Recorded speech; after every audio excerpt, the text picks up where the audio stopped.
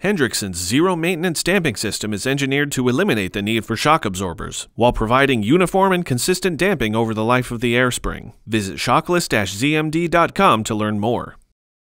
Hi, I'm David Sickles with Fleet Equipment Magazine. Welcome to FE on the Road.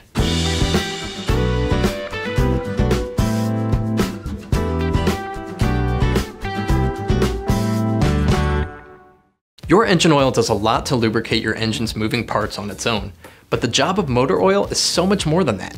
An important element in meeting or exceeding the standard requirements of both CK4 and FA4 oils is the additive package, which is crucial to helping keep your engines clean and protected from sludge, heat, and acids. So what do some of these key additives actually do? First, we have antioxidants. Engine oils react with oxygen in the air to form organic acids, which can thicken the oil and form sludge. Antioxidants help to prevent this. Next, we have anti-wear additives. Your engine will enjoy a longer, happier life as anti-wear additives help prevent direct metal-to-metal contact between the engine parts with a protective film. Next, there's dispersants. Dispersants keep foreign particles present in the oil suspended so they don't become built up in the engine. Then we have detergents. These help to maximize oil drain intervals by neutralizing the buildup of acids in the oil. After that, there's pour point depressants.